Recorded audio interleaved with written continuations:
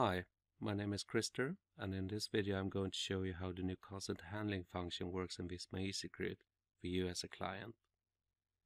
I will also show you what you need to do in preparation for the new privacy policy text that will be activated for all Visma EasyCruit clients from the 2nd of May 2018.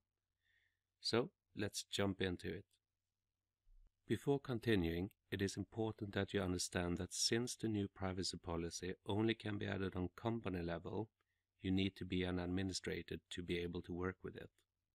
To access the new privacy policy, click Settings and then Company Information.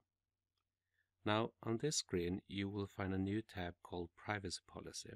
This is where you will find the new privacy policy. Visma provides a privacy policy as default in the new consent text box. The default privacy policy text have been translated into the following languages.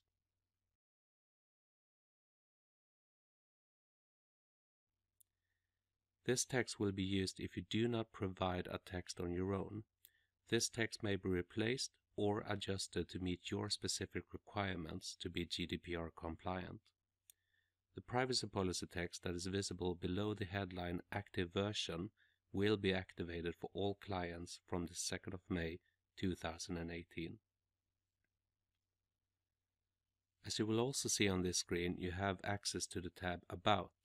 If we click on this tab, you will find your current privacy policy that are visible for candidates until the 2nd of May 2018. Since you have access to both privacy policies, you have the option to compare your privacy policies and edit both of them. Let's go back to the tab Privacy Policy and see what we can do on this page. The first thing I wish to show you is how to edit the privacy policy and create a draft. When standing on the tab Privacy Policy, click on the button Edit at the bottom of the screen. As you will see, I am now in the edit mode and I can make changes to the privacy policy.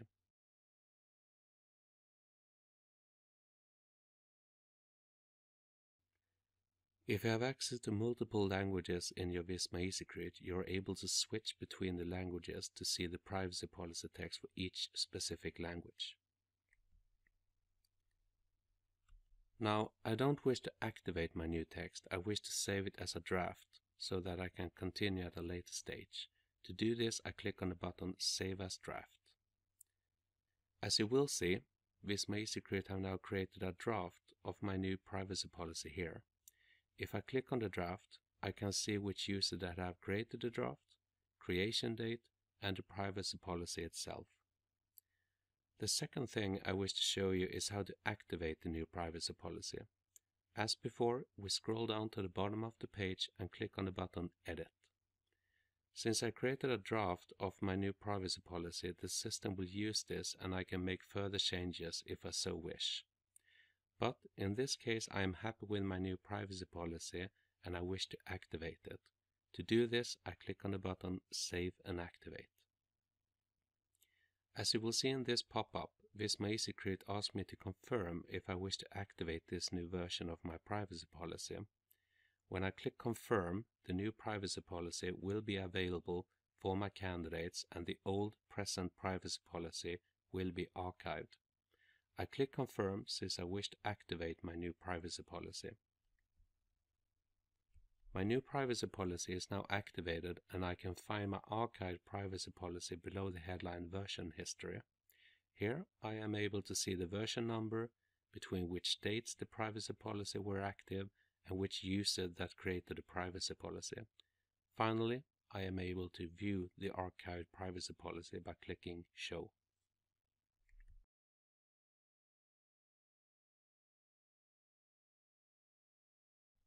Now that you have seen how the consent handling function works, it is highly recommended that you as a client have a look on the default privacy policy text that have been provided by Visma.